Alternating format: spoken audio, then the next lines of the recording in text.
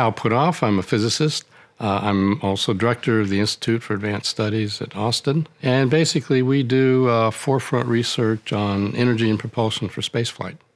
Well, as a physicist, I've always, in fact, starting as a kid, I've always been interested in the actual forefront of physics. And so I've been always involved in looking at ideas that were, right at the edge. And along the way, I ended up getting interested in space flight, followed the space program in great detail. My ex-CIA contract monitor, Kit Green, told me about Tom and what he was doing and said he thought I should meet him because Tom was really exploring new areas right at the edge of research, and that since that was my interest level, it would make a good combination.